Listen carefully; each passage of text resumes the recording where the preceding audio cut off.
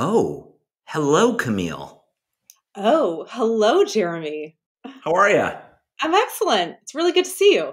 It's great to see you. It was so nice catching up with you. We've had the pleasure of knowing each other and being friends for nearly 15 years. I know who you are. I'm very fortunate to know you, your team, seen your business ascend 20-fold over the years. Why don't you tell our OhHello audience that are either listening to the pod or watching the VOD who I have the pleasure of speaking with? Well, thank you. I want to appreciate you having me on this incredible podcast, and I could not be more excited for OhHello's success. Thank you. I'm a mother. I'm a daughter. I'm a sister. I'm a friend. I'm a mentor, and I'm a founder. And I'm the founder of Talentfoot Executive Search and Staffing. We service Series B funded startups to Fortune 50 organizations that are looking to essentially accelerate their growth via digital business. We have roughly 40 associates throughout the country, and Amazing.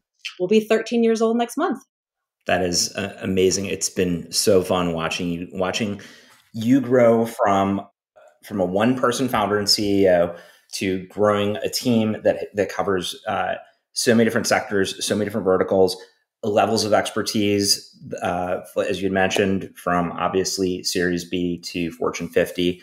And we're just so pleased to have you here. Part of the reason I thought it would be wonderful having you be a guest is because you are a female founder, you're an executive, and you are so empathetic. And that to me is approachable. And that to me is so important about what the OhHello network and tribe is that we're creating. Tell us a little bit more about what defines you. What defines you as a person? What defines you as a founder? Yeah, I would say it took me some time to really understand what defines me. But over time and studying a lot of incredibly successful people, I was able to hone in on myself on really what does define me. And I would say values. I'm a very values-based servant leader. I've worked for some incredible leaders and some not so great leaders. And I've learned both what to do and what not to do as a leader, right? So I'm very, grateful for those experiences, the good, the bad, and the ugly.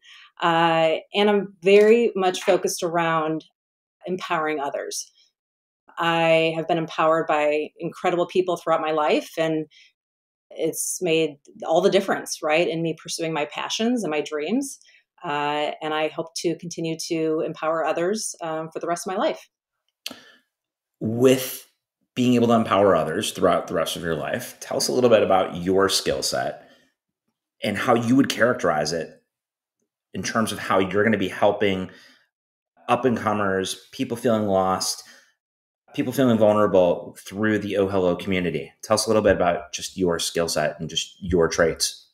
Yeah. So, one thing that I'm very passionate about is helping people find their strengths and identify their strengths, right? And so often, I think when we're very young, we're focused around trying to work on our weaknesses.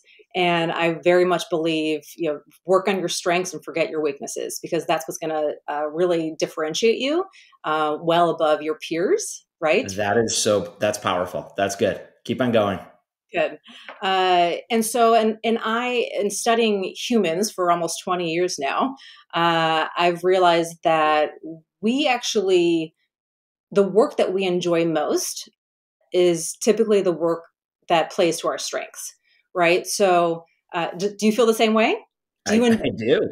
Yeah. Absolutely. Absolutely.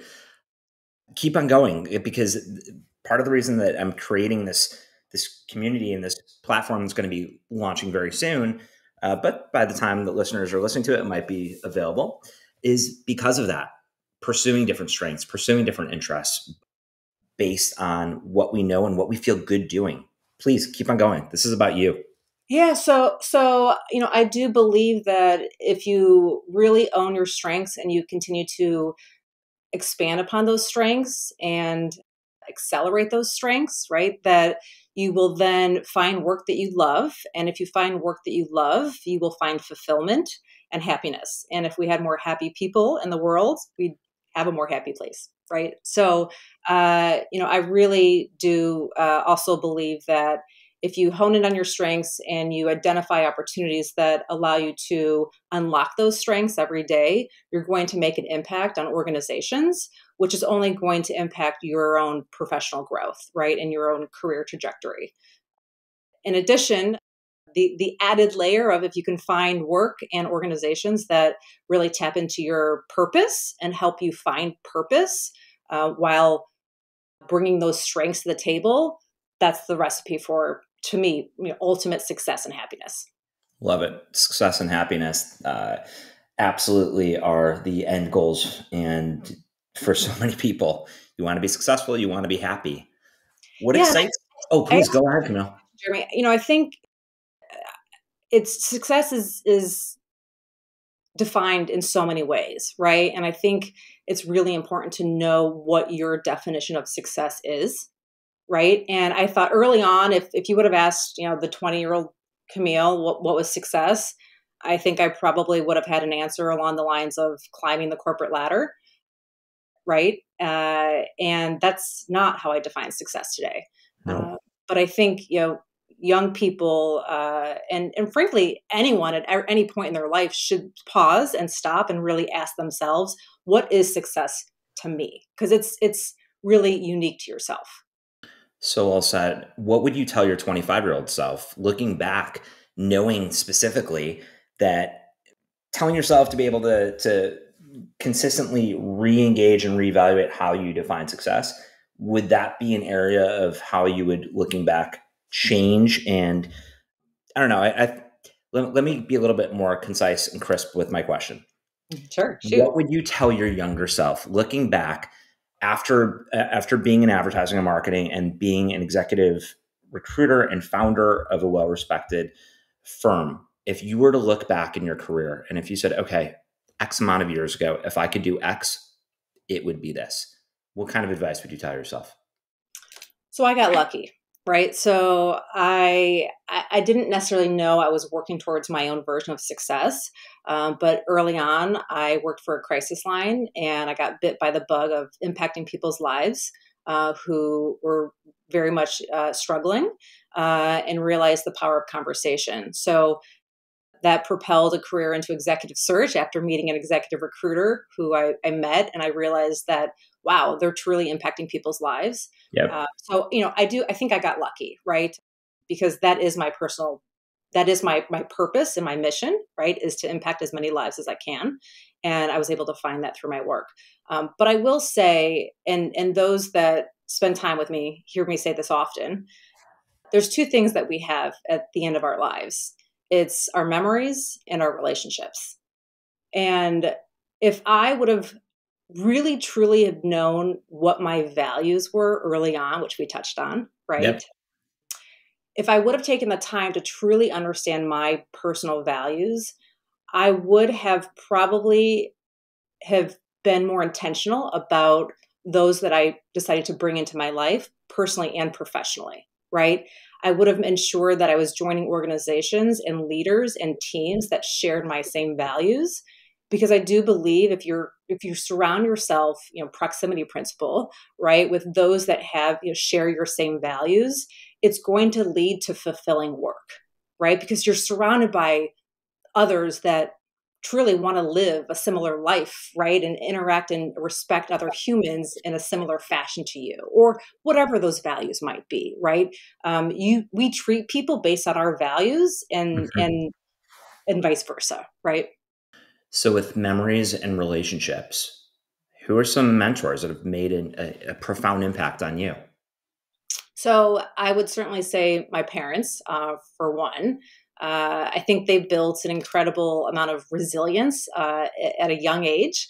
I have memories, Jeremy, of family bike ride trips in probably 40-degree weather, in the rain, and being the youngest of three, right, at the end of the line, right, and my parents saying, "Keep up," and I'm about a mile behind the crew, right. I do think, my parents, they've always believed in me, right? And I wouldn't have started a business at 28 years old if they didn't say, "You're ready, you can do this." And then I've had a wide spectrum of mentors throughout my life. And I will say, as I reflect on these mentors and these relationships I have that are ongoing, these mentors come from different functional areas of business, right? So I have mentors that are CFOs, I have mentors who are tech entrepreneurs, I have mentors who are chief people officers, right? I have CMO mentors, right? And so, but they all bring a very diverse perspective and experience to the table. And I do feel, early on, many professionals feel that they should really only seek out mentors in their functional area. So if they're a marketing manager, their obvious mentor is a CMO, but it shouldn't be that linear, right? So, I have a long list of mentors and I'm so grateful for them. And I continue to seek out mentors, right? So I really respect the way that you explained not having a linear mentor and understanding whether you're a founder of a company, if you are a VP, a director, a manager, a supervisor, an associate, whatever level you are, that you can get tidbits of advice and expertise from people of all different experiences and industries and categories. I think that's really important because it makes us as people so much more well-rounded and less narrow-minded, narrow-focused. You pick up a lot more that you can give back to others by talking to different people, which also goes back to a few minutes ago when you were talking about just picking and choosing who you want to spend time with in terms of relationships, in terms of knowledge. So that was insightful to hear that your mentors come from different areas. Anyone you want to give a shout out to, or are there just too many that you respect them all? There are so many, and I wouldn't want to hurt anyone's feelings for not being on the short list. Yeah, there are so many, but I will say, going back to the values and mentors, I will plug Shelley Paxton, who is a coach and mentor within the Women's Chief Network. She actually was and is a leader that helped me refine my values, in my 40s through an exercise. So this is a very simple exercise for your listeners. So yeah, please tell us. Okay, great. I'm a Brene Brown fan, which is probably no surprise to you. Yep. Brene Brown has on her website a list of 100 core values. And Shelley walked me through this exercise that I'm so grateful for. It's essentially studying those lists of 100 values and honing in on the top 4 to 6 that really speak to your soul, right? And so once you've defined what those top 4 to 6 values are, to really come up with an action plan of how you're going to have more of those values in your day-to-day life. What actions do you have to take to have more of those values in your day-to-day life? And even equally of importance is what actions do you need to stop taking to have more of those values in your life? And oftentimes it comes down to the people that you have in your life, the activities that you have in your life, how you spend your time. So, I think that if I would have had that 20 years ago, I think I probably would be living somewhat of a different life today. Amazing. Well, so part of the advice that you got from Shelley and from the Brene Brown methodologies, we're never too old to look back. We're never too old to keep on ascending. We're never too old. Mentorship and guidance and advice and just hitting that reset button is really important at any stage of our careers. Camille, we appreciate you so much. It was so good having you on. You rock. OhHello listeners, thank you so much. Bye, my friend. Thanks.